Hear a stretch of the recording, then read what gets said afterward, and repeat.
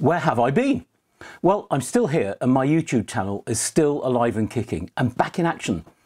The reality, I'm afraid, is that I've just been massively busy running workshops, writing books. I've published 2 books since the autumn and I've just finished writing a 3rd. And last year I ran 79 street photography workshops. I've just not had time to even think about producing YouTube videos. But things are now a bit more back to normal and I've got a new format for these videos. So with each video, and I'm aiming for one every month, there'll now be one main topic, a big issue if you like, a core subject. And that'll be supported by other material, magazine style. So what I'd really like to do here is bring you into the conversation a bit more and make this more of a community. So content for future videos could include book reviews, image critiques, tips, techniques, stories about your zines and books, and each month I'll do a Q&A with your questions. There may be a little bit about gear, but that's not really what this channel's all about. Certainly no unboxings, no gear reviews, but maybe a bit of news and opinions about gear. And all this is why I've renamed this channel the Street Photography Club, because that's what it is. Think of it as your street photography community on YouTube. And it's supported by a Facebook group, an active Facebook group, look for the Street Photography Club, and an Instagram account, The Street Photography Club. And I'll put links in the description below for you. So we're going to start off today's video with one of your questions. And the first one is from Camille in Philadelphia, who asks, how can I make money from street photography? Well, the short answer, Camille, is with great difficulty. There's actually a really small market for people who want to buy street images. And those who do are just not willing to pay much for them. So unless you're a big name, you're probably not going to make much from print sales. Harsh, but true. And that's the reality, I'm afraid. But you could then shoot street photography for commercial clients. And I'm now doing more and more of this myself. And this works when you have an art director or an agency who just gets street photography and they think it could bring a campaign to life. And this is quite exciting. But if you're not well known, the opportunities for this are quite rare. Then there are books and zines, and if your material is strong enough, people will buy them. But I think to do this effectively, you need a good following, and this means getting your work out there. But it's certainly possible. Then there are workshops, but please don't buy into the idea that because you can take good pictures, you'll automatically be a good teacher and it's easy to run workshops. It's not necessarily the case. And you need to do both of those things very well. And there aren't many people who tick that box. I know quite a lot of people who can do one or the other, but not necessarily both. So in short, making money out of this is never going to be easy. And I certainly wouldn't give up the day job. I hope that answers your question, Camille. So let's get into the meat of this month's street photography video. And in this video, we're going to dispel some of the myths of street photography and explore some of the realities. And if there's an elephant in the room, we'll show him the door. As in all my videos, this is all based on my own personal opinion and my experience. And I'm not saying it's right or it's wrong. It just happens to be what I believe. As someone who teaches street photography for a living, it would be wrong of me to suggest that street photography is an easy ride. And yes, of course, you can just go out there and shoot anything on the streets. And yes, that's fine. Of course, it's street photography. Even if it isn't. I know there are plenty of people who go down the route of shoot anything. Nobody cares about definitions. But I'm sorry, I just can't do that. We've really got to have some sort of framework to operate within, or else street photography would just be a free-for-all. A cat on a wall is street photography. A picture of a bus is street photography. A picture of somebody's lunch is street photography. Which, of course, none of them are. And by the way, at some point, I'll produce a separate video about what is and what isn't street photography. And yes, I know that's going to bring a lot of controversy into the argument, and that's fine. We're talking about my opinions here. So we won't dig too deeply into that divisive question in this video, but we'll look at it again in the future. So what I'll be trying to get across in this video is that street photography isn't necessarily easy.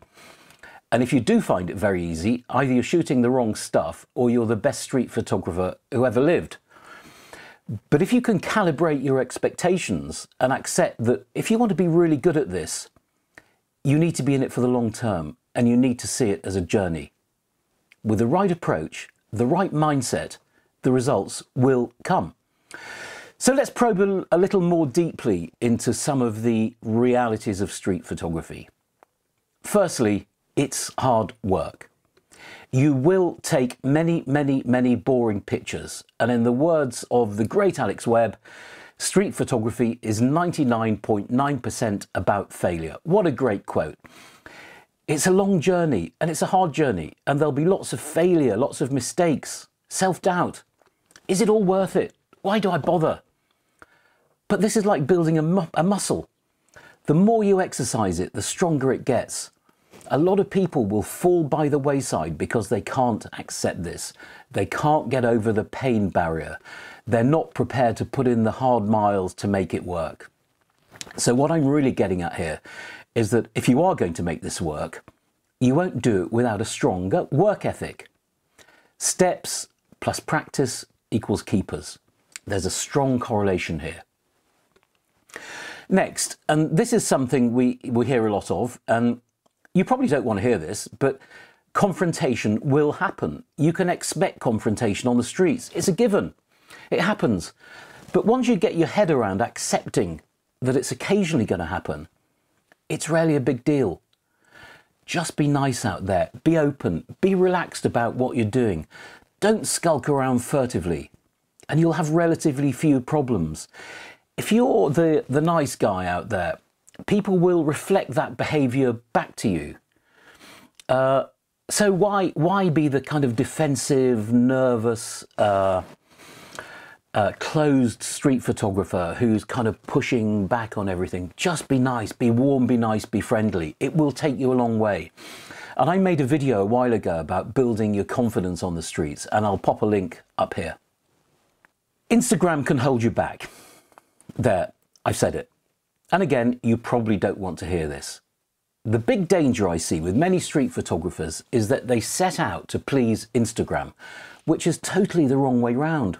I kind of get it. I know that a certain type of image will get more likes and more vacuous, meaningless emojis than another type of image.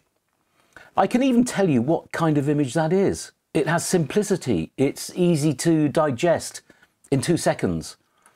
And it's likely to be more what I would call lightscapes or minimalist street photography than what you might call traditional observational street photography, which I think is often harder to digest in such a short time frame. You've got to remember that Instagram has a really short attention span, and you've got to hit somebody with something they can comprehend easily in a few seconds. But if you shoot specifically to get adoration from what is a very fickle audience on social media, then I think you're shooting for all the wrong reasons. You really should be doing this for you. And I did a video on this subject a few years ago. Again, I'll pop a link up here to it. And I think I'll probably do an updated version of this at some point soon, because the world's changed since then. We have new kids on the block like Vero, which I think is a very good alternative to Instagram, but it's early days. So stick around, I will do something about this shortly. And here's another elephant in the room, gear. Gear doesn't really matter. Pretty much any camera will do, and you don't need expensive gear to be good. Look, I know a guy who shoots film on a little old Olympus trip like this that's worth about 50 quid. And you know what? His images are way better than another guy I know who shoots with a 7 grand Leica. So don't make the gear an excuse.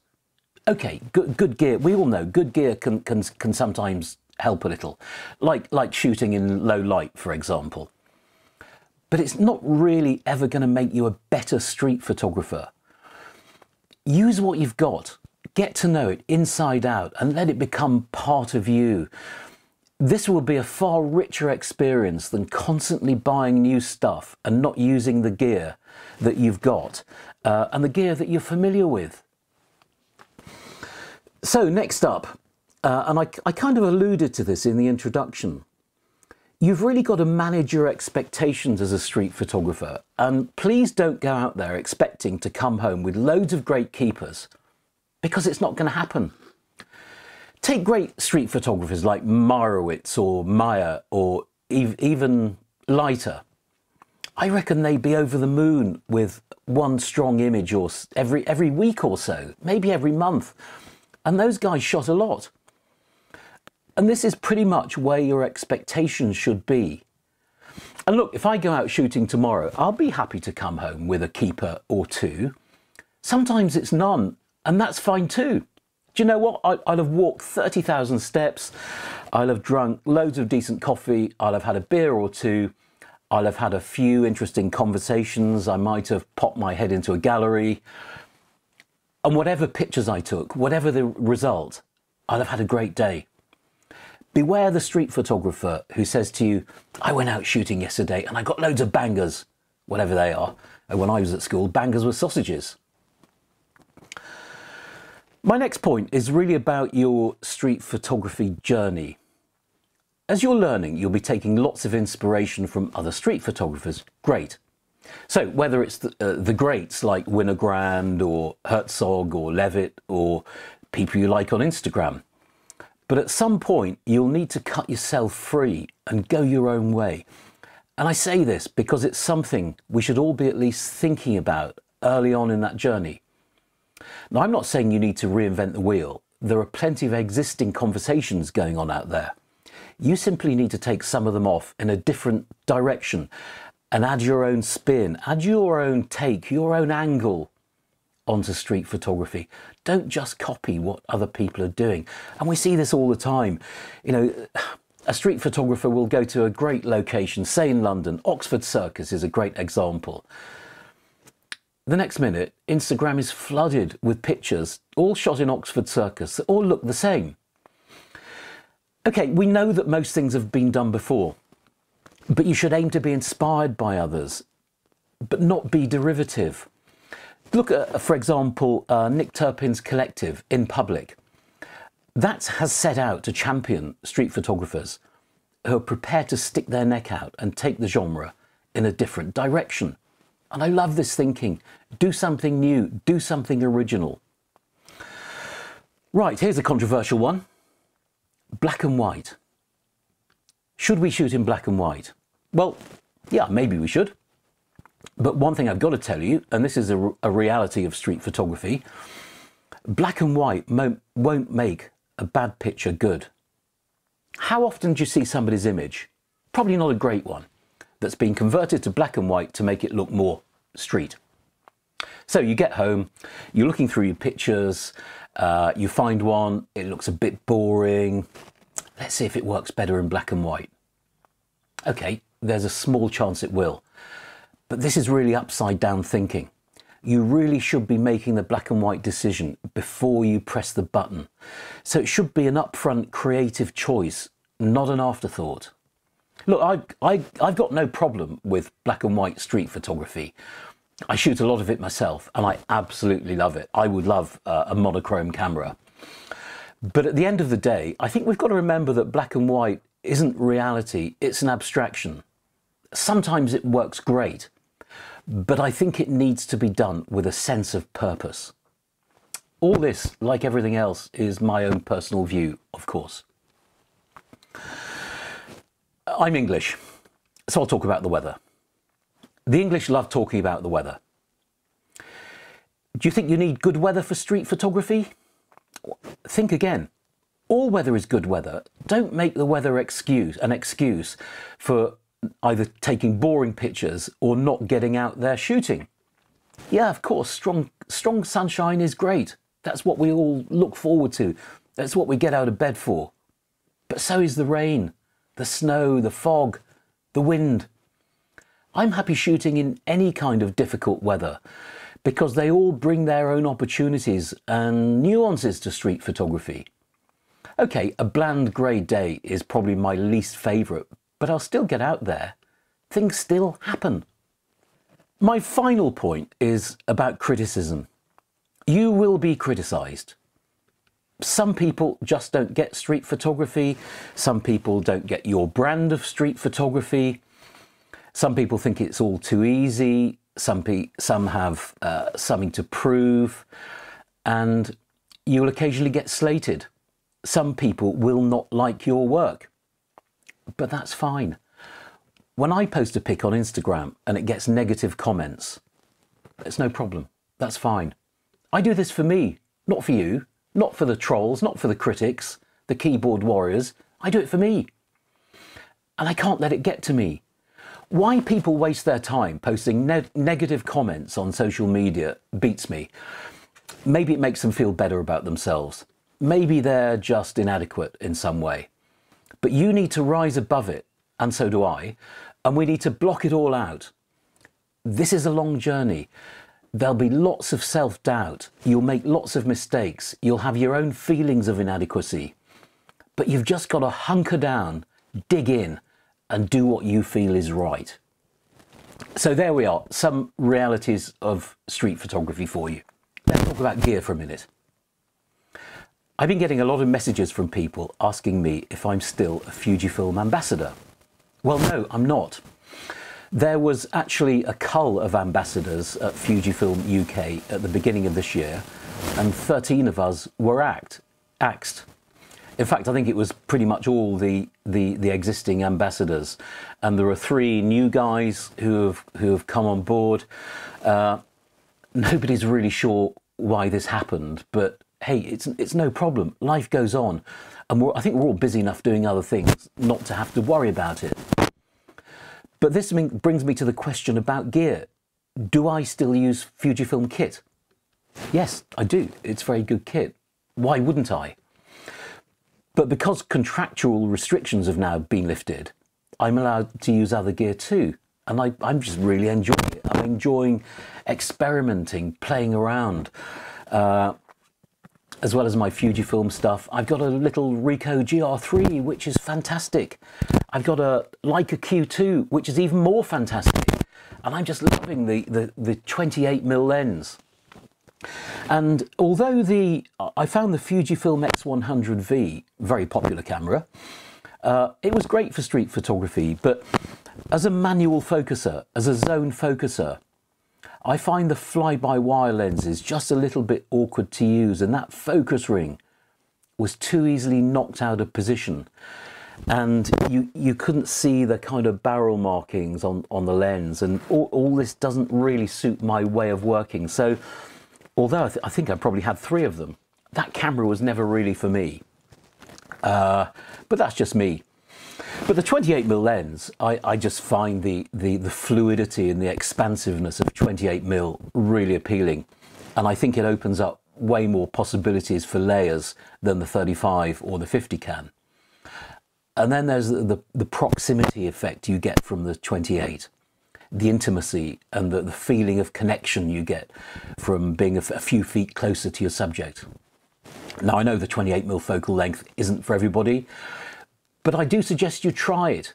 It may take a bit of getting used to, but persevere. Don't give up on it too quickly. Give it a go and let me know how you get on. I'd love if you're not used to the 28mm, and I'm talking about 28 in full frame terms here, so 18 on a crop sensor. If you give it a go, give me a shout, let me know. I'd love to hear how you're getting on with it. But finally on this, don't expect to hear me saying that suddenly that Fujifilm gear is rubbish, because it isn't. It served me very well for many years, and it's great stuff, but sometimes things just need to move on. So that's all for today, folks. I hope you enjoyed the new format, and I hope to see you again next time for more of the same and a feature about William Klein, and specifically what we can all learn from him and how we can bring his thinking and his creative approach into our own street photography. We'll also be looking at your zines. We'll take some of your questions. There'll be a book of the month, and I will dissect one of your images for a critique. It's been great to be back. Thank you for watching. I'll always finish these videos, by the way, with a favourite quote. And this one is from, if I pronounce this correctly, Charalampos Kidonakis. The more I shoot, the more I realise what I want from photography. And at the same time, I get more confused about what I want. How true is that? See you next time.